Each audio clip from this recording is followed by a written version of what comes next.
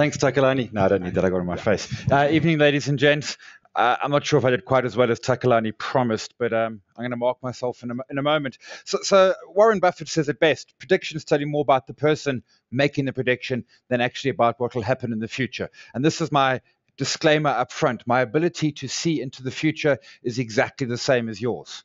Zero. Absolutely zero. However, I get given the stage to pontificate and make ideas, and I will, as far as possible, support those theories with my logic behind it. There is time for questions, and you're welcome to poke as many holes as possible, because I'm certainly not married to them. I'm certainly not stating that it is this way or the highway. There are many ways that 2015 can play out. And I'm looking at fairly broad trends, because that gives me a little more wiggle room when I come to mark myself in a year's time, rather than saying Richmond will be 109 Rand and 12 cents.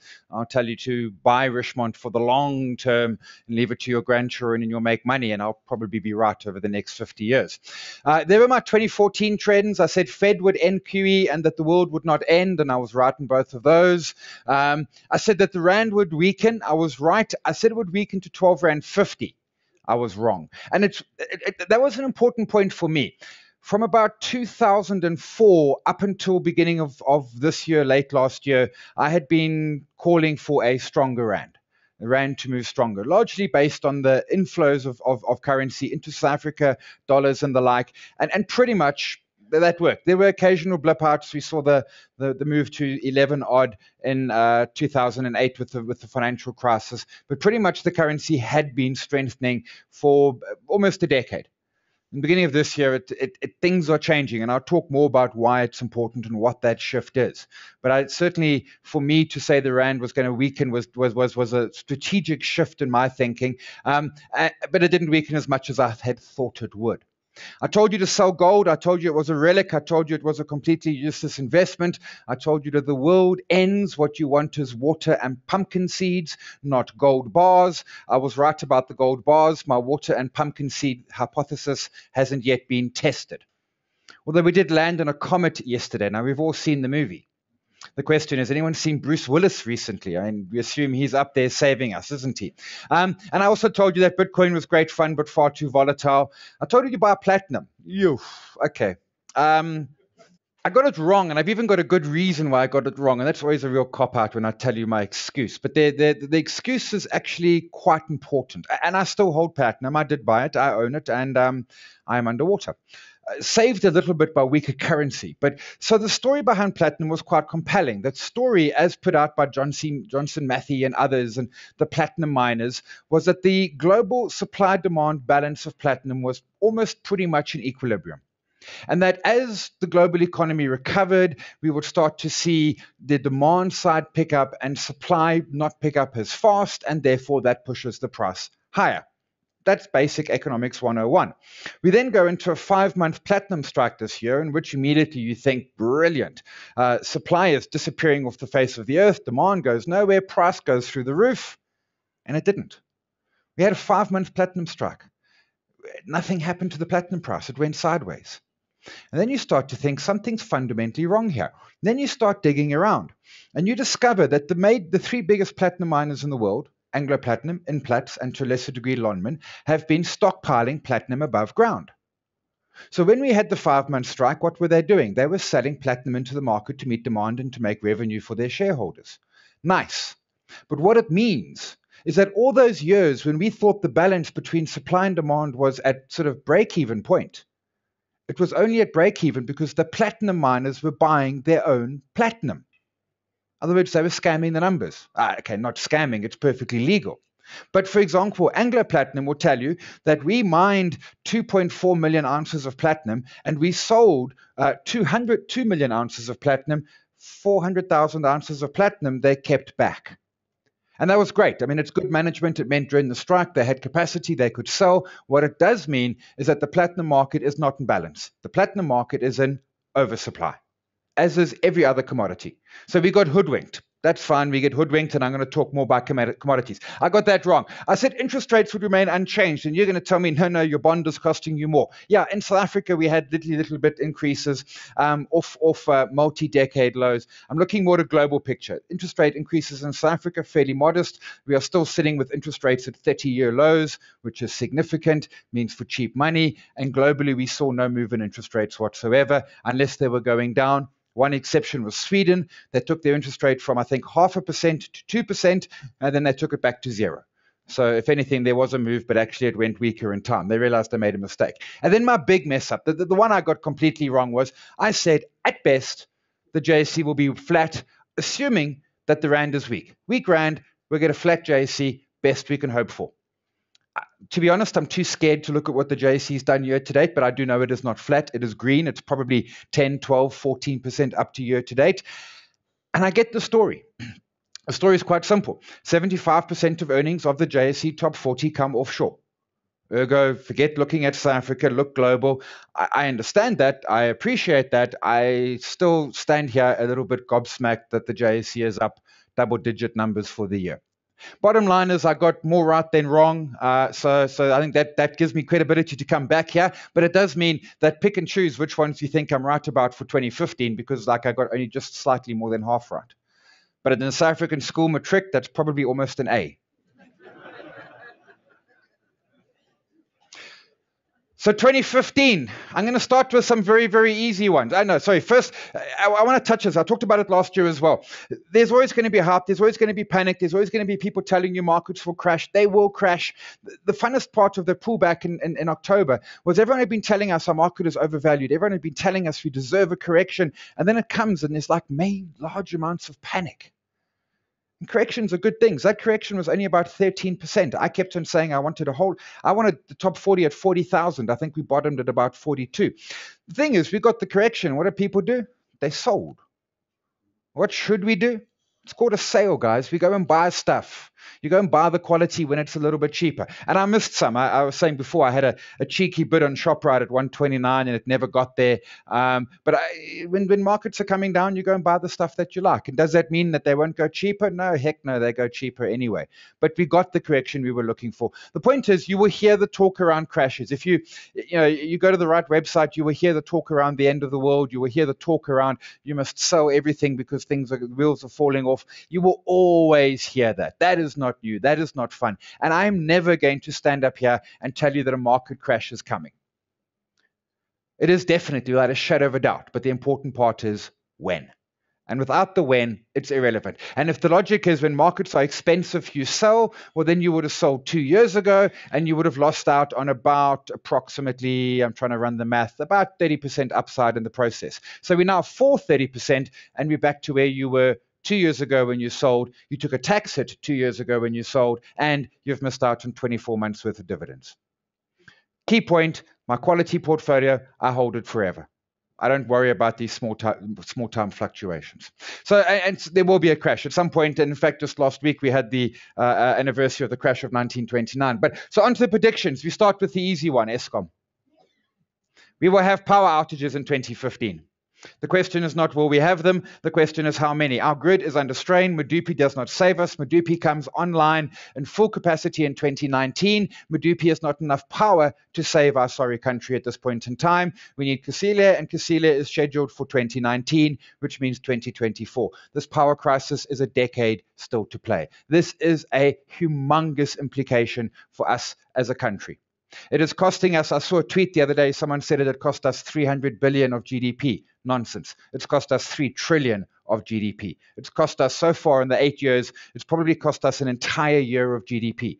Think about it. You are a person somewhere on planet Earth and you want to build a factory, a manufacturing plant. You want to open a business and you can go to any one of the 212 countries, or depending how things are going in certain parts of the world, it might be 211 or 213. You can pick any country. Typically, what's the first question you ask? Do we have power? And the answer for South Africa is no. So what do? Draw a line, go to the next country. That's what's happening in South Africa. We do not have security of power. And we are not going to have it for another decade. So as individuals, it's really easy. For about 60,000 Rand, you put panels on your roof, you get your own power, you get off the grid, you ignore Eskom, you make coffee whenever you want, and they pay themselves back in about 4.5 years because of the electrical increases. For business, you are in serious trouble. And we see it quite simply in our GDP. And the one thing you notice about GDP is a year ago, there were economists out there who were forecasting 2% GDP, but were too scared to mention it live in any live environment. So they were saying, well, we think now we're going to do 1.5 at best. And that's this year. Next year is going to be worse. The Eskom story is bad. It is incredibly bad for SA Inc. Don't misconstrue SA Inc. with the JSE. What this means is that companies that are making most of their money in South Africa are in trouble. Companies that are making their money beyond the borders in South Africa are not in so much trouble. And this doesn't go away in a hurry. It's the biggest mistake we as human beings make. We think things happen quickly. I remember chatting with Maya Fisher-French on CNBC in 2008, late 2008, and she had read a report that said that the power crisis would be over sometime around 2015 or so. I remember thinking, yeah, that's impossibly far away. Turns out she was wrong by about a decade, but this is not going to change in a hurry. And then on to the next I'll start with the gloomy stuff. It gets less gloomy in a moment. Cosatu and Numsa. This is massively significant to us. From a political perspective, it is the breakup of the tripartite alliance, which I think is a good thing, and I think it's a good thing because I think Labour should stand outside of government to agitate government. Labour should be standing on the streets outside Parliament, protesting and shaking their fists, rather than sitting inside Parliament with government, because otherwise, who the heck's representing Labour? Somebody has to be representing Labour. This should have happened 20 years ago. Our leaders, for whatever reason, didn't do it. It is happening now. Couple of massive implications. It is going to split up. Cosatu will break in half, essentially. We will get the one bunch go off on their own, and Cosatu left behind. And then what happens, for example, Numsa, National Union of Metal Workers of South Africa, Cosatu will start a competing union. How do unions compete? Militancy. Forget 12,500 Rand wage requests. How about 15 or 18 or 20? Forget, 30% salary increases. How about 50% salary increases? You get unions or workers to sign up for your union by being more extreme and militant. We've seen it already. ARMCU and NUM. That was a struggle for union members. ARMCU won. ARMCU won for an interesting reason. A bunch of them, partly that NUM had lost their way and been co-opted by capital. But ARMCU went out and said, we want 12,500 Rand. And that's a number which means something. As opposed to NUM, who goes out and says we want 17%, which is a completely abstract, meaningless number. So part of it was simple, and this is what politics is. I mean, politics is common denominator stuff. Politics is sloganeering. That's what it's about. And that's why ARMCU were able to completely beat the heck out of NUM. So NUM is now a has-been union. The fights will continue a bit, but we're going to see it spreading to the other sectors of the industry.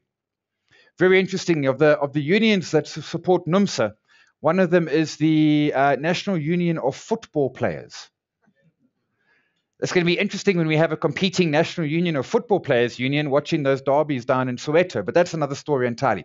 However, this split between Cosatu and Numsa is only half of the story. The EFF is the other half. And I especially include the cocktail party there because the disconnect between the black power symbol with the spear and then they have a cocktail party. Weirdness in politics. And this is not exclusive to South Africa. Politics is just weird.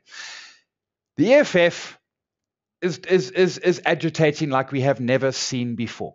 I mean, what they are doing in Parliament is, people are saying it's unparliamentary. Well, I mean, maybe it is, maybe it isn't. Who really cares? The point is, they're the only people who are actually really calling Jacob Zuma to account. Whether he deserves to or not into that debate. The point is, they're standing there and actually calling him to account. Pay back the money. They're shutting down the system because they're saying it's rotten from the top up.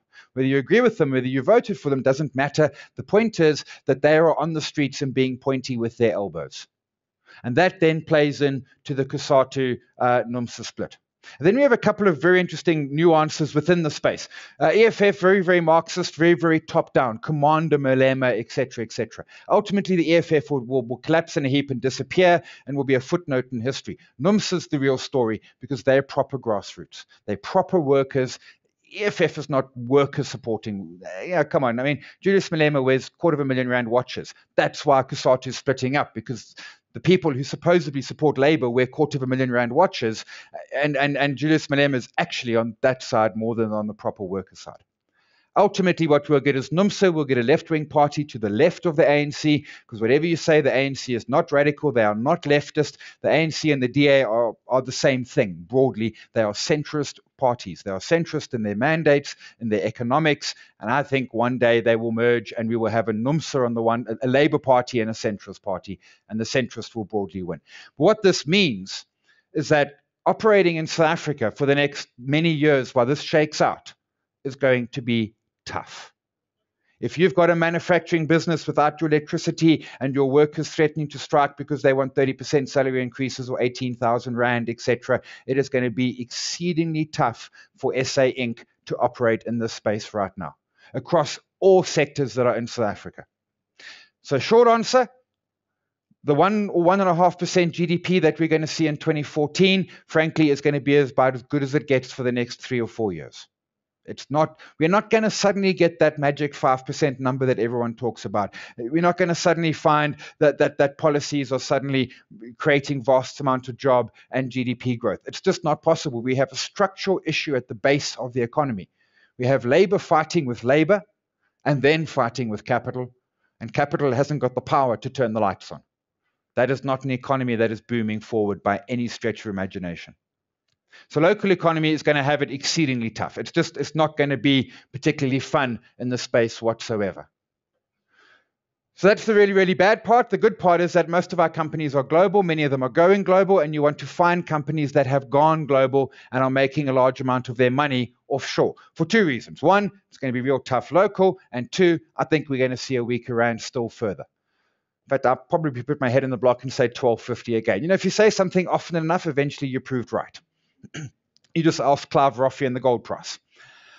So we're looking for companies that are going global. Now, some of them did it really early in their process. Shoprite went into the rest of Africa over a decade ago. Some of them have done, Aspen's another example that springs to mind. Richmond, apart from a couple of watches they sold to the EFF and the like, there are not many R250,000 watches that they get to sell in South Africa. Some of them are late to the party. Invicta, case in point. I mean, they went into South Korea 2 years ago. They are late to that expansion party. Others, it's less of an issue. Zeda, we need food. That doesn't really matter that their expansion is late. But you want companies that are already well established internationally, so that they've got the footprint on the ground. They can start to grow it. Brait's an example. They've got Pepkor and the like locally, and I quite like the Pepkor story. Low-income workers, it's low LSMs, it's a great story. What they've also got is, for example, Icelandic Foods. Now, they've already got, Icelandic Foods is, I think, 1,400 stores. I mean, that's a giant chain in the UK. So companies that are telling you, we are going overseas, sorry guys, that boat sailed, you should have done it a decade ago. You want companies who are telling you, we are overseas, we're doing great, we're making large amounts of money. Those are the folks we want to focus on, because they're going to continue to make profits because they're in high GDP growth areas. On top of that, they grow their business, they get a double whammy, and then they get a weaker currency and they get a triple whammy. So you want those companies that are already offshore. If they're not offshore already, they've missed the party. And we see a lot of them in that space. There's an important point we then have to understand here.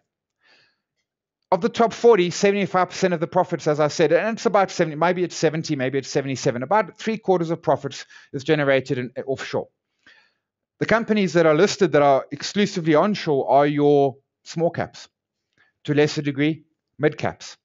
They're the ones who really, really going to struggle. And it's the small cap guys, Accentuate springs to mind, who sell flooring in South Africa. They only sell flooring. They only do it in South Africa. They have no revenue beyond the borders of South Africa. It's those sort of listed companies who are going to find it tougher and tougher going forward. There are exceptions. Afrimat results of a few weeks ago were brilliant, and you listen to Andries van Heerden, the CEO.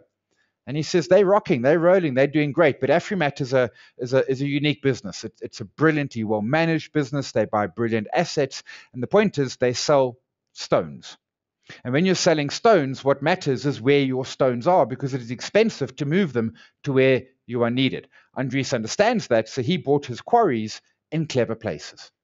He's less worried about the quality of the quarry. He is worried about the quality of the quarry, but he's as worried about the location of the quarry. And he will also take a small job. He will take an 80 million rand job. My and Roberts are like 80 million. No, that's my bonus. You're going to be kidding me. We need real jobs. We need billions and trillions and et cetera, et cetera. Andries is like 80 million. You know what? If I can do it at a profit, I do it. So there are exceptions, but they're going to be fewer and far between. Most of the small guys, local, Bowler Metcalf. And I mean, Bowler Metcalf do injection molding. So they make fancy plastic bottles and the like, the PET bottles we get our water in, probably that bottle that my blue juice is in and the like. Very lacquer, but they do it in South Africa. That's a tough space to be. Consumers under pressure, economy under pressure. They're simply going to be selling less. They're a brilliantly run company, but they're just in a tough economic environment right now. And the rand is, in essence, our canary in the gold mine. Theory about the canary in the gold mine: when the carbon dioxide levels rose too high, the canary died first. So when the canary fell over, you knew it was time to get the heck out of Dodge. I don't know what you did when the canary took a nap, but that's a different story entirely. But what is the rand in essence? The rand is telling us, in the simplest sense, money flow. If money is coming into South Africa, the foreign money has to buy the rand, so the rand goes stronger. Whether that money is coming into South Africa because they want to buy government bonds, because they want to buy JSE shares, because they want to invest in unlisted businesses, or they want to build factories, or they want to come and visit our beaches, whatever the case, if money is coming in, rand goes stronger. If money is going out, rand goes weaker. My vote is, and for a decade, we saw money coming in. And we saw it coming in because we had a stock market that gave brilliant returns. We saw it coming in because we saw the tail end of the commodity boom, and people were sending money in. That is starting to shift. Money is flowing out. And it's not because the rest of the world worries about Julius Malema or anything. The rest of the world doesn't give a hoot about our politics. What they care about is, can they make money? And if they can make money, they will invest anywhere in the world. And right now, the problem is they can make money in other areas. They can go into the US and invest into stock markets that are at all-time highs. The S&P that gave 35% last year. They can go into European markets, which are not as strong, but doing all right. They can go into Asian markets, South Korea, that are looking really, really strong. Probably not Australia. Australia's suffering from the commodity super cycle collapse as much as we are, but with different nuances to it. Short answer, money's exiting. That's why our rand goes weaker. And unless we can see a reason why the money stops exiting and starts flowing back in, the trend on the currency is weaker. So to me, the rand goes weaker this year. And I'll keep my 1250 number and say we're going to hit 1250 at some point in 2015. And I warn you, if we don't, I'll keep that number for 2016 too. Hey, so, you can tattoo it onto the back of my hand if you want, as long as it's not with indelible ink. The rand tells us the story. Tells us investors are going elsewhere across the ambit of investment options, and they're going to continue going elsewhere. I mean, they absolutely are. So that trend is going to continue. That's not going to reverse anytime soon. We're going to see folks exiting, taking their money, putting it somewhere else. Net effect is going to be we're going to see a weaker currency. That's nice, because I just told you to go and buy the international stocks. It does mean your trip to New York is now actually going to be a trip to Swaziland. Maputo is a beautiful place. Go to Mozambique. Keep it local. We can't afford any of those fancy countries anymore. Go to Eastern Europe. That's cheap. You can get a beer in Prague for 5 crowns. What's that? About $3.50, $4. We're not going to New York anymore. Paris off the list. Those holidays, if we ain't done them, that's cool. Show your kids pictures off the internet. Commodities. A part of that structural problem that is impending South Africa is alongside the union breakdown and alongside the Eskom problem. And ironically, if we didn't have a meltdown in commodities, if commodities were still booming, our Eskom problem would be significantly worse. We are currently consuming as much electricity as we did in 2007. We are currently making as much electricity as we did in 2004. And if we still had a commodity boom, we would need a lot more electricity to run those mines. They are huge consumers of electricity. The problem with commodities is really quite simple. We had a super commodity cycle. These things happen every so often. I don't know, 10 years, 20 years, 50 years. You get those crazy super cycles where crazy things happen, and we saw it in commodities across the spectrum. Gold was the poster boy for it, but we saw it with platinum. We saw it with iron ore, went from $40 a ton to 160. We saw oil go from 30 a barrel to 150. Silver, come on, silver's not a commodity anymore, it's a jewelry. Back in the day, they used it for photographs, but we don't even do that anymore. People say they want to invest in silver. Cool. Go to the Rosebank market, buy a bracelet. You've invested in silver. Even that went to levels that hadn't been seen since the Hunt brothers cornered the silver market in 1979, 1980. Aluminium, nickel, pick a commodity, it was going insane. So what happens when commodities are going insane? People go and find more, they dig new holes, and they bring more production online. Because at $40 a ton, iron ore is a nice place to be. But at $160 a ton, everybody wants to be an iron ore maker. So what does Kumba Iron Ore do? They double production with their Kumela mine. What does Anglo American do, who owns Kumba already? They go rushing off to South America for their Minas Rios, which takes twice as much and 4 times as long, or maybe 4 times as much and twice as long, whatever it was. It was a disaster. What does Exxaro do? Exxaro, who do coal, think, we'll go and do commodities. So what do? They go to Central Africa. They get the rights for a commodity mine, but they forget to get rights for a railroad to get the commodity to a port. Oops. Okay, well, that's 7.6 billion. We will just draw a line through and say, sorry. No one loses their job. If I lost 7.6 billion, I would expect to be fired. If you work for a commodity company, apparently it's just in fact, 7.6 billion is relatively small. Rio Tinto has written off closer to 100 billion, and they work in dollars, not rand. So really, 7.6 is small. But what happens is, classic issue, is when the price goes up, your supply goes through the roof because everyone suddenly is an iron ore miner. And the problem is you don't turn an iron ore mine on and off. It takes you years to develop and get it going and everything else. And then it starts to come in at exactly the time when the demand starts to fall off. So whereas you had rising demand and slowly rising supply, suddenly your supply starts to rise fast and your demand goes down. So you've gone from an undersupply to a chronic oversupply. And that's where we are now, across every commodity. The whole shambang, all the commodities out there, we have oversupply. And that oversupply does not disappear in a night. Everyone is hoping someone else will blink first. You close your mine. Come on, I dare you. We can see it with the platinum guys, right? They're all saying we're going to shut mines. Unless he does it first. And of course, he's saying, I'm not falling for that trick. We're seeing it in iron ore.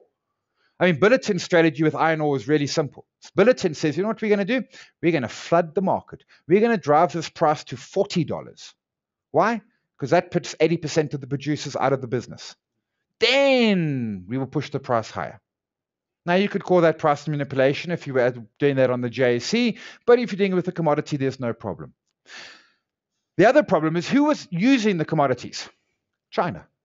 China was building these vast railroads and cities and everything else, and now they've built them. That was a part of their evolution, and that part of the evolution is now over. China is now moving to the next part of the evolution. What's the next part of the evolution? Middle class. They're now building a middle class. And China got pillared. They're building stuff and no one's there. They've got cities that are empty. But that's what you do with infrastructure. You don't build infrastructure when you need it. You build it when you don't need it because business will move into it. Business will expand into it. You don't build power when you have no power. You build power when you have too much power. Business will expand into it. That's what's happening in China right now. The problem is they're not using so much commodities. Now they're turning them into consumers. So forget the miners, buy Richmond. British American Tobacco. No, they're not in China. Philip Morris is in China. SAB Miller. That's the new economy that's coming through. Naspers with 10 cent. China is about the new economy. And you must understand what China did. In a decade, They took 350 people from a rural existence to an urban existence. 350 million people. That is more than the population of the USA. 350 million people. And they're going to take another 350 million in the next decade. That is 700 million new consumers on this planet in 20 years. We have never had in the history of Earth, in fact, let's go big, in the history of the universe, we have never had 700 million new consumers come to our market in 20 years. Ever. Typically not even in 100. In fact, I don't know if you've ever had it. That is massive if you're in the right space. Now you say Richmond, but those 700 million can't afford a R250,000 watch. Of course they can't. But if 1% of them can, I mean the 1%ers, understand 1% of 700 million is 7 million people buying a R250,000 watch every year. You go to Beijing, so most watches that luxury goods that Richmond sells, they sell in Europe. Not to Europeans, because the Europeans are broke. They sell it to Chinese people. Why? Because if you're rich in China, you go to the Cartier store, but you have to queue. If you're really rich in China, you catch a plane to Paris where you go to the Cartier store where there's no queue. And I'm dinkum. That's serious stuff. My brother-in-law he lives in south of France. You go to the Cartier store, the people behind the counter serving you speak Mandarin, not French. Well, the French can't afford that. Come on, they're French. They pay 50% tax, 75% super tax. So the commodity story is over for now. It'll come back. When? Not next year. Understand the point I made a moment ago. Things happen slowly. Commodities are bad in 2015. They're going to be bad in 2016, probably 17, 18, 19, and 20. If that super cycle lasted a decade, well, the hangover from the super cycle, I don't know, my hangovers, maybe I'm old, are typically twice as much as long as the party. Commodities are a bad place to be. That's not good for us because we make a lot of money from commodities. We have more commodities under that ground in South Africa than anyone else in the world. We are the commodities superpower of planet Earth. There are two problems. We don't have the power to dig them out, and if we did, no one wants them. So commodities, not the place. And it's important to understand in a long-term portfolio, cyclical stocks do not have a place in a long-term portfolio. Yes, buy them, hold them, trade them, get out at the top. Single commodity producers are cyclical stocks. So Kumba, by 2009, Kumba's trading at 180. That's a buy. And then about 2.5 years ago, when Kumba's trading at about 550, they come out with a trading update that say profits will be down 10%. The first time in a decade their profits are falling. That's when you get the heck out of Dodge. Where's the Kumba share price going? At best, nowhere. And they're still going to pay you a great dividend yield. Their operating profit in Kumba Iron Ore is about 70% in the boom days and about 50% in the bust days. That leaves a lot of cash flow, a lot of dividends. But if your question is it going back to 600? The answer is yes, but do not hold your breath because you will turn blue. Not happening in a hurry. And I'm being brave when I say it will, but it probably will. So commodities, we stay away from single commodity producers. Billiton's an interesting story. I'll touch on that in a moment. Interest rates. I'm being polite by saying going nowhere slowly, because someone here is going to point out that Governor Marcus has been raising our rates for a couple of times this year. But I went back and did some digging, and then in truth I got bored because I kept on finding exactly what I thought I would find, so I stopped going back. So in 2011, all of the major financial houses around the world, JP Morgan, Citi, Chase, Barclays, and the like, in 2011 they told us that interest rates would go up in 2012, probably the second half. In 2012, all of the major banks around the world, JP Morgan, Citi, Chase, Barclays, Deutsche Bank, told us that interest rates would rise the following year, probably in the latter half. Why do they say in the latter half? Because it gives them more runway. I mean, you notice my predictions are 2015, hey, not February. I've got the whole of 2015. So they keep, and then in 2012, they told us interest rates would rise in 2013. In 2013, they told us interest rates would rise in 2014. And in 2014, they told us interest rates will rise in 2015. And I'm telling you, they have been wrong every time, and they will be wrong again next year. Governor Marcus, well, she's no longer the governor. Our new governor may or may not do some interest rate increases next year. They will be modest. We will not even get back to our long-term average on the prime interest rate. But if we look at Western Europe, if we look at North America, if we look at Japan and those territories, they are not rising rates next year. Not going to happen. They are trying to create inflation, desperately trying to create inflation, and rising rates is not going to help with that. They also have economies that are doing somewhere between okay to, well, okay, and rising rates will not help those. Interest rates are not going higher. The fact that quantitative easing has finished in the US is neither here nor there. It does mean that they're not pumping $40 billion a month into the US economy, but they're pumping it in inversely by just having incredibly low interest rates. And anyway, Draghi and Japan are pumping their own cash into the markets nonetheless. Quick point on quantitative easing. The question is, when does the Federal Reserve buy back the bonds? Sell them back? They don't. So quantitative easing, what the Fed basically did was went and buy their own bonds. Now I've got this crazy balance sheet with trillions of dollars of US debt. But the average duration of those bonds is 7 years. They don't sell it, they let it lapse. Quantitative easing fizzles out and eventually disappears. No big bang. It's the most boring ending you've ever seen. And then it becomes interest rates. Our global economy is not strong enough. We haven't got any indications of inflation, and we're not going to get any interest rate moves. What does that mean? Cheap money remains. What does that mean? Global markets carry on going higher. In part, underpinned by some earnings, and in some cases, in bits of America, some decent earnings. Europe, some so-so earnings. And in part, the fact is, you've got money. You've got to do something with it. You can't put it in the bank. You don't earn anything. So what do? Well, you go and buy some equities, and therefore markets go higher. And that's what's been driving us for 7 years, and broadly that story doesn't change anytime soon. Key difference, they were buying our equities, now they're buying their own equities. That's fine, we'll go buy theirs now too. I mean, two can play at this game, hey? So interest rates nowhere slowly. Bears will be bears, always. There will always be people who are telling you that the world is horrible, that everything's going to end, and one day they will be right, and when they are, they will remind you of it in big, bold letters. There are people who make a business out of being bearish. I suppose, in truth, there are people who make a business out of being bullish. Paul Theron springs to mind, and I'm not dissing Paul, but he makes a business out of being the internal bull, and a lot of folks make out of being an internal bear. We need to firstly accept that markets go up and down and that we will have a bear market at some point, but I think in a massively low interest rate environment, we don't. How do we get bear markets? Rising interest rates.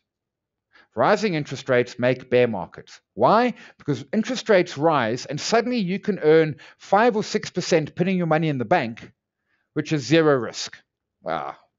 Let's pretend it's zero risk. It isn't really, but let's give the bankers the credit moment of credit here. So it's zero risk. You can go put your money in the market and earn 6% in the bank, or you can put your money in the equities. So when interest rates are low, you're forced into the equity market because you don't get return in the cash market and the interest rate market. When interest rates rise, you start to get an option. And when interest rates rise higher enough, well, you're a fool if you go into the equity market because you're guaranteed.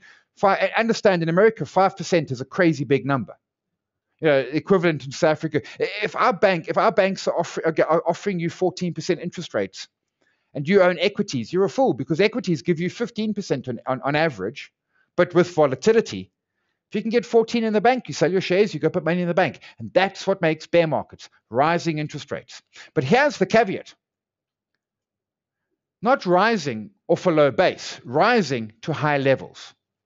So the long-term average interest rate in America is around 2.5%, 2.25%, maybe 2.75%. They're currently at 0.25.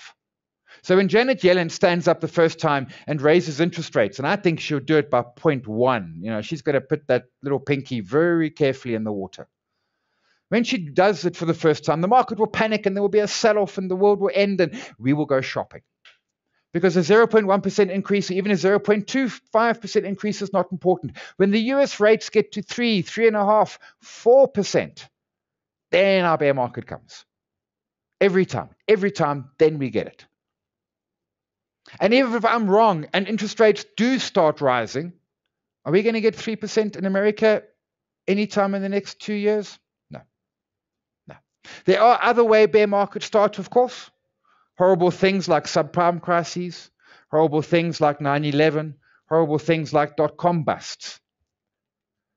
But those are all the black swans. The known of how bear market starts is rising interest rates. So that chappie can go sit down and watch the Fed numbers, and as soon as those numbers start getting close to 2%, then maybe we start to get bear markets. Until then, not happening. Not going to happen at all. So those are the 10. South Africa is still expensive. Our price earnings are still around 17.5 in the top 40. Our long-term average is about 14.5. The long-term low is around about 11. Wayne McCurry, earlier in the year was telling us that our market was the 5th most expensive it had ever been. 5th. That's not exciting. Tell me it's the most expensive it's ever been. Then I'm excited and interested and maybe a little bit nervous. But we're certainly not a cheap market. Two things are happening. Our market is going nowhere. We peaked in the 4th of July of this year, and now 5 months later, we're kind of 1,000 points below that peak, having gone trundling down in the meantime. But our market's sort of lost the momentum broadly as the stock market. In a sense, we've still got action and excitement happening in the industrials. That's been offset by collapsing prices in the resources. So we're pretty much going nowhere. Foreigners are going home. It's going to be about the rand. As I say, my long-term portfolio, not selling. I can't believe it. Shoprite's above 170. Woolies is above 80. I mean, those are crazy numbers. But anyway, I don't sell because I'm not going to time it. I'm not trying to do that. I buy good stuff when it's cheap. But our market is not going to give us crazy returns over the next 3 years, to my mind. Now, if we get double-digit average returns per year over the next 3 years, I think we've done good. And if we do, I think it's going to be helped by a weak rand. I go back to my weak rand hypothesis. We're still seeing SAB on above 20. We've still got the retailers. I mean, Shoprite, actually, I don't know. Now that it's at 170, it's probably around 20. Our stocks are not cheap. Defensives should be. I mean, I sold British American Tobacco on a 22 PE. You've got to be kidding me. A defensive stock growing at 4% a year should be in an 8 PE. That's why I sold it. Someone paid me 3 times what I think the crazy price is, and I'm like, hey, The point is, when you buy expensive stuff, great to fool theory. You've got to find the next fool to sell it to, but don't leave it too late because you might end up being the last fool.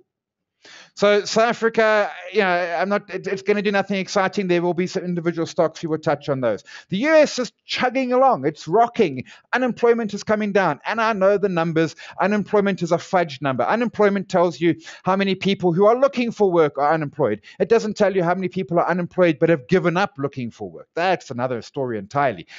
Unemployment's looking okay. The Republicans won the Congress. It's just more politicians, really. Who cares? They're going to fight and moan and complain and take home their salaries and work 3-day. In fact, no, they work 3-day weeks, but they only work 20-week years. So they work 60 days a year. By my reckoning, that's like March, and then you go home for the rest of the year. I mean, make me a congressman, yeah, please. But the economy is working. They're growing. They're making jobs. They've had the longest streak of job creation since the 1990s. The economy is absolutely growing. Is it going to wobble from time to time? I hope so, because as long as it's wobbling, Janet Yellen wants to keep the interest rates exactly where they are. We're going to see money flow into there. The US is going to be, once again, the powerhouse. It is 26% of global GDP. It is going to save the rest of the planet's butt, as it has done many times before. Oddly enough, this might be the last time it saves us. Because our next crisis, as big as 2008, I am hoping was like far away. And by then, China will be the dominant economy. And then China will save us. And that's going to depend on your Mandarin, isn't it? Top tip, teach your kids Mandarin. Many ways we get exposure to the US. We go offshore, we buy US stocks, we buy IDX futures on the JSE. We go and buy companies that make large amounts of their profit in the US. Oddly, we have very few of those in South Africa. And we've got SAB, which makes some money there, and Richemont, which makes some money there. But most of our companies that did well either went north into Europe or east into Australia. And most who went to Australia came running home with the tail between their legs, with a few exceptions. My preferred point there, my international exposure, I'd do real simple. A DBX tracker, DBXWD, stands for Deutsche Bank X-Tracker World. It gives you exposure to 6,000 global stocks. 6,000 is a humongous amount, of which about half of them are US, about a quarter of them are EU, about an eighth of them are UK and Japan, and then bits of Asia and the like. One entry, boom, nice and simple. You get currency exposure, you get global offshore exposure. And I like the tilt. I like the fact that it is half US. I like the fact that it is more EU than it is the UK. And I like the fact there's not too much Japan because I still can't understand Japan. A stock market that peaked at 39,000 in 1989 and is now at 16,000 just scares the beheckness out of me. I mean, you look at that chart and what does it tell you? Forget everything. It's pumpkin and water seeds. Go live in the Drakensberg Mountains. There is no hope for anything. So that's one of my top positions. There is the DBX US, which is direct US exposure. 600 US shares loosely tracks the S&P 500. If you've got offshore accounts, you can go and buy the S&P 500 Spider, you can buy the Guggenheim S&P 500 tracker, and other such global funds. But from a JSE perspective, we're going to get global markets going forward. We're going to get weaker currencies. That is going to be one of the better performers over the next 3 to 5 years. Europe, we've got a DBX EU. I like, but I get enough EU. If I'm buying that, I'm not interested in having Europe. So I then go with the world instead. Europe is muddling along as Europe does best. Europe mostly muddles. And it mostly muddles because they've got like a European Union, which is 27 countries. And then they've got European Monetary Union, which is 21 countries.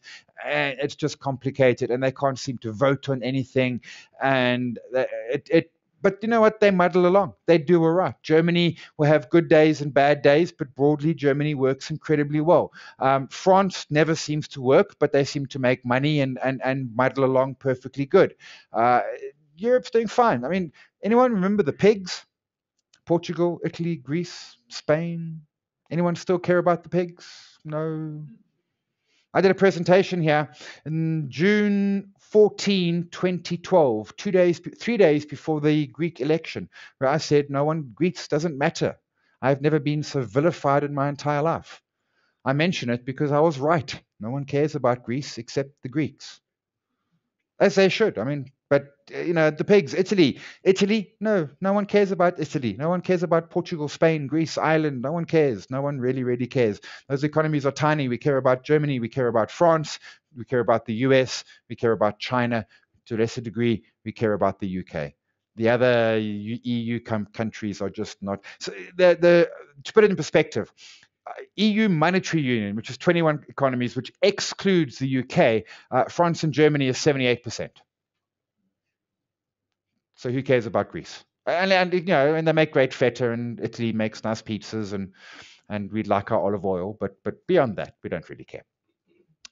So locally, you want companies with offshore exposure. You want companies with lots of offshore exposure. My 2 picks, and full disclaimer up front, every share you see on there I own. My portfolio is at simonbrown.co.za. When I buy and sell new shares, I update the portfolio within double quick time, not like a day later or a week later.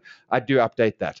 Richmond, I love it. I was buying it last week. I bought some at 92.10, and then I got some cheeky ones at 89.50. And when Richmond goes back to the low 90s or high 80s, I will buy more. I get currency exposure. I get watches to rich Chinese, and then some rich Yankees and Europeans and French people as well. The story with Richmond's really simple. It's a China story.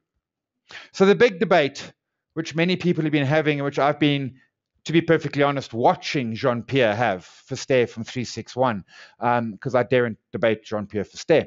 The big debate they were having was, so Richmond's having a bit of a tough time. And if you saw those results last Friday, they were not very good. The problem is that there was a crackdown on gifting in China. Now, we don't call it gifting. We call it bribery. But anyway, there was a crackdown on gifting in China, and that hurt Richmond's sales. And that, in the short term, is nasty. But the bigger picture is, as I explained to you earlier, 700 million people moved up into the middle class, some of those will become 1%ers, and those 1%ers are going to go and buy expensive watches and lighters and all the other stuff that Richemont sells, and that is a humongous market. It is a giant, it's twice America. It's bigger than America and Europe put together, and we still have America and Europe. What we have is a new America and Europe. That is massive. And we don't often get Richemont at what I consider to be a reasonable price. You never get Richemont at a cheap price. But the $90 is about reasonable. MTN's probably the more risky of the space, and more risky for a very, very simple reason, because they love war zones. Well, not war zones. They love troubled countries. Iran. Yeah, give us Iran. Sudan. Oh, yeah, we like the idea of Sudan. Let's be honest, they originated in South Africa in 1994. There was a war zone for you. Nigeria is probably their calm country where they go for restful weekends. And they have challenges. They have challenges in Nigeria. They have challenges because the oil price goes down. So the Naira, which is a Nigerian currency, weakens. So MTN weakens. Figure MTN moved because oil moved. Anyway, the point is 200 odd million subscribers. And without a shadow of a doubt, we know what the future is. It is mobile. And it's not mobile telephone calls. Don't be silly. We've been ripped off on telephone calls. It is data. When I phone my sister, I Skype her over my phone. We talk for an hour, and it costs me 11 cents. We're in different cities. We could be in different countries. We can't yet be in different planets, but that's only because there's no one on any other planet. So MTN's going to have some troubled times. MTN at 210, 215, I'm buying it. I must stress that just because I'm buying it doesn't mean it can't be lower, hey? It just means that at that price, I like the price I'm paying for a company I like. And if I buy it at 210 and it goes to 100, what do? I buy more until eventually I run out of money. Do I one day sell these shares? Maybe. If there's a fundamental change. If something comes along that says the future is not mobile data, okay, then I'll sell it. But if the future is not mobile data, what is it? I have no clue. It's a black swan. I'll tell you, I'll know it when I see it. And if it turns out that 700 million Chinese people don't buy Richemont product, well, then I made a mistake and I'll sell my Richemonts. But I'm betting that some of them will buy expensive watches and the like. Single commodities, miners, stay away. Stay away. Once more for effect, stay away. That includes Exara. Stay away. Are they cheap? Yes. Why are they cheap? Because their costs are rising, their commodity prices are falling, and they've got labor disputes coming. Stay away. Unless you don't like your money, in which case I can give you a great charity. Then you will get a warm feeling in your heart, a nice little card thanking you for your money. Just saying. Single commodity, just stay away. Billiton is interesting. So I own Billiton. And then an 11 PE, I look at it and I think, oh, it's cheap. Oh, it's so cheap. And what does it do? Iron ore, ouch. Energy, ooh, ouch. Potash, okay, potash is nice. We have to eat. Short answer, I'm not buying Billiton at the moment. I own it, I hold it. I don't know where it's going to make a large amount of money from in the next 3 years or so, except maybe someone comes and buys it. But if anything, it's the buyer. I like their new strategy. I like their focus on 4 key pillars. I like what they're doing in the iron ore space, essentially bullying and driving people out. If you've heard me speak before, I say, well, it depends on the presentation, but I use the analogy, buy winner stocks and winner sectors. Why? Because winners keep on winning. Why? Because they bully everybody else. That's what Billiton is doing. They are using their iron ore deposits in Australia to bully an entire global industry of iron ore and to drive the price down and get competitors out. That's what winning companies do. And it works, slowly. So Billiton right now, yeah. And Anglo-American, no, don't be silly. They are just, no, come on, platinum, yeah, iron ore, diamonds, no. SA Inc. You got to be very, very careful with the South African shares that we buy, ergo to what I said earlier in the presentation. We have to be immensely selective. Do many of them have great stories? Yes. Are many of them doing very well? Yes. The question we have to ask ourselves, if you're not going offshore, what does your future hold internally? The 3 I've got there, of which I own all Capitec and Easy Story. I've told this one before. My bank account costs 285 Rand per month before I transact. And once a year, my private banker phones me on my birthday. And he phones and he says, hello, my name is Dum Dum. And I'm like, who are you? I'm your private banker. Oh, yes, I got a private banker. I must remember this. I must write the number down. So I do. And I only know this because it was my birthday 10 days ago or 12 days ago, and he phoned me. This is why I know. If I'd done this presentation 2 weeks ago, I would have forgotten I had a private bank. I had 285 Rand. I can go to Capitec, and the account would cost me 5 Rand 60. You know what would happen? I wouldn't get a phone call on my birthday. That is the most expensive phone call in the world. Cost me 79 Rand and 40 cents per month, so that some person whose name I forget can phone me on my birthday. Yeah, you see the logic in the logic. Anyway, Capitec are killing the big four banks. Very simply, their cost-to-income ratio is about 35%.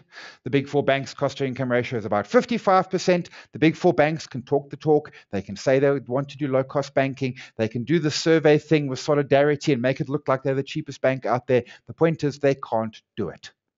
They simply can't do it. Their cost structure is about 60% higher than Capitec. They cannot compete. Capitec is eating their lunch. The big banks will survive, but they're going to be decimated by Capitec. Capitec will have 10 million clients. They're currently on they will have 10 million clients in the next 5 years. And where do you think those clients come from? And it might not be me yet, but one morning I'm going to wake up and realize that I'm just a fool. That I'm throwing away 279 Rand and 40 cents. And that is like 5 bottles of decent wine every month. That's like a bottle a week and 2 on the last day of the month. Why? So that I can have no. So right now my excuse is they don't offer me what I need, which is also a lie because they do. They'll do home loans very soon. I don't have a car loan. Capitec is going to eat their lunch. We look at 300 Rand and we think it's expensive. The point is, a stock that can rise 150 times in 12 years can do it again. I'm not saying it will, but don't be scared just because it's run. People have been calling Capitec expensive since 5 Rand. It's now 300. Calgary M3 makes houses, low cost, low income houses, high quality houses, proper houses, not 4x4 RDP houses, the real McCoy. And they don't build the house until the person who is buying it has got the money for the house. I don't need to say anymore. In fact, I could just stop at Calgary M3 build houses. Do not go and buy RBA, do not go and buy CK because they do not build houses. They are bankrupt. Capitec do it and make money. And then famous brands. So we look at famous brands and we see Burger King and the queues and we see Domino's Pizzas and we see Pizza Hut coming back and everything else. Yes, yes, yes, and yes. But I'm reminded of something Whitey Basson said when Massmart came in, when Walmart bought Massmart. And I was interviewing Whitey Basson and I said to him, Mr. Basson, because calling someone Whitey seems a little weird in South Africa. So I said to him, Mr. Basson, are you worried about Massmart, Walmart? Do you think we could learn some lessons from Walmart? And he said to me, young man, we will teach Walmart a thing or two about retail. And 4 years on, he has taught Walmart a thing or two about retail. In fact, he has whipped their butt and sent them almost home packing. And Kevin Hedwick is going to do the same. He is going to eat their lunch. He's far too smart an operator. Notwithstanding, he has done an incredibly smart deal in Central Africa. Everyone thinks it's Nigeria, Mr. Biggs, but it's actually Nigeria, it's Ghana, it's Uganda, it's a little bit in Rwanda, where he bought 49% of a business, which is weird because he doesn't like to have minorities. He typically wants 51. But what did he do? He bought a distribution network and a central kitchen. And famous brands is not really about the burgers we eat. Well, it is, but what it really is the central kitchen and distribution network. And that's why Grand Parade bought 10% of Spur. That's why Taste is going to struggle, not immensely struggle, but it's going to be hard for Taste to roll out the Domino's Pizza because they don't have the distribution network. It's about moving things around. Property remains expensive. Far too expensive, and I'm not thrilled by it. Retail is weird. Retail is running. Retail's gone crazy in the last 2 weeks, and I can't understand why. I love it. I have some retail shares, Woolies and ShopRite. So what the retail prices are telling us is that in the next 12 to 18 months, there's going to be a consumer revival and we will all be rich again. I don't see it. Firstly, next year, Minister Nene is going to stand up for his first budget speech and he is going to raise taxes for the rich people. Fair enough. And then he's going to stand up in February of 2016 for his second budget speech and Minister Nene is going to raise taxes. So I'm not sure where this money is all coming from. Social grants are not going to get much bigger because the government hasn't got the money to increase social grants by very much. So I'm deeply suspicious. The only thing is that what we have seen, and it's counterintuitive, and everyone says it's not true, but if you go and read the South African Reserve Bank quarterly bulletin, the numbers are absolutely there in black and white. South African household debt has been coming down. We have been reducing our exposure to debt. You know why? I think because the banks have stopped lending. I think we still ask for debt. We still queue. And in fact, if you talk to Capitec, so 100 people walk into a Capitec branch, 36 get offered a loan, but only 19 accept it because 17 of them didn't like the loan they were offered. So I think the reason our household debt is coming down is not because we don't want more, but because we can't get more. Fine, whatever the case. So maybe that's the story. I'm not convinced by this retail running. I do not think, I'm not convinced by it at all. I think retail is still a tough space. Retail may be a buy in a year or two, but not right now. Preference shares are attractive, but boring. They give you no capital appreciation, but they give you a fair level of certainty as long as you didn't buy the African bank one. They give you a dividend linked to the prime interest rate, which is attractive. Prime will probably in the next 2 years go up another percent maybe. 0.5% next year, 0.5% the year after. You're going to get a little bit more. So if you're looking for somewhere to park money, if you're looking for some security, preference shares are possibly a place to look at. The key thing with them is they have a notational value. So for example, the Standard Bank, the SBKP, has a notational value of 100 Rand. That's the debt value of it. And it should trade at 100 Rand plus accrued interest. And then when it pays out the interest, it goes back to 100, and every day it adds the interest to it. It doesn't happen, it trades in the low 90s. In other words, be crafty where you buy it. You want to buy the Standard Bank preference share. You go and put a crafty bid in at like 91.20 and leave it for a week or two and wait for someone to hit you. In essence, you're buying money at discount. Of course, that's useless because you can't sell it at its real price, but you're getting it at a discount to the cash. Nice place to park. What you don't get is capital appreciation, and your risk is Standard Bank goes African Bank on you. And if Standard Bank goes African Bank on you, as I always say, we have bigger problems. We're trying to get we're queuing to get into Zimbabwe. And then cyclical stocks. The point with preference over money in the bank is that you get a higher yield and you get a dividend. So it's 15% dividend withholding tax, money in the bank, interest above a certain amount, pay at your marginal tax rate, potentially 40%. You've got to run the numbers for your own personal experience, but typically preference shares work. The cyclicals, as a rule, avoid them always. So what are your cyclicals? Construction stocks. Because what do construction stocks do? Nothing. Just nothing. Just nothing. Nothing. And then one day they go like, doom, hit the roof, and then the next day they're back down again. And if you blinked, you missed it. So you buy the construction stock and you wait. And 10 years later it moves and you were out having a cup of tea and you missed the move. I have literally since 2010 been bullish on construction, bearish, bullish, bearish. I just now don't buy construction. There's an exception, Afrimat, expensive, but that is your exception. There is no other construction stock worth buying unless you like very, very boring and then extremely insane rides. Single commodity miners are your cyclicals. The problem with cyclicals is that we wait too long for them to do something, and then when they do it, we forget to sell, and before we know it, they're back where we started. Marion Roberts went from 6 to 106 to 20. And you think, well, if I sold at 20, I would have made 300%. Yes, you would have made 300% over 10 years, and if you'd been invested in the market over that time, you would have made 700%. Just buying an ETF. So cyclicals we stay away from. There's some interesting ones. SAPI is an interesting one, and I can't believe I'm going to actually say something nice about a paper stock. SAPI is interesting not because they're selling paper, for goodness sake, that would be silly, and not because they're selling the sucrose stuff they make out in Mpumalanga, because that also would be crazy, because the cotton prices come down and sucrose goes into plastics, so people are using cotton as their fabrics and stuff, so they're not actually selling anything, but they're getting their debt down. in part because they found a tax credit in a drawer from 4 years ago, and that saved them $50 million. And the point being is their debt's going down, and they're refinancing the old debt at new rates, and the new rates are half the price of the old rates. All this means that their interest bill has gone down, and ergo their profit has gone up.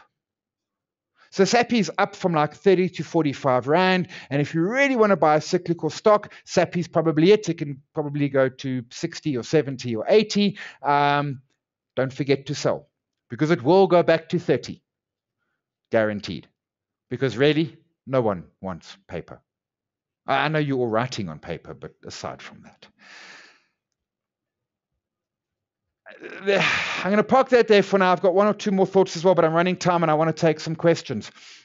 The last one I want to quickly touch on is a core ETF portfolio. Core ETF portfolio, I leave it, I never sell it. I buy them, I leave them as they are, nice and simple. Your offshore, as I said, looking good. I particularly like the US. The weaker rand helps. The DBXWD is my preference in that point. Struggling. It's about rand. It's dual hedges. It's offshores. If I hold Kruger rands, what would I do with them? You must always have one Kruger rand, because when you need to toss a coin, you pull out a Kruger rand, you intimidate the heck out of your opposition. I would sell them. And I must preface that I've never liked gold. For a long time, as gold was going up, I was wrong.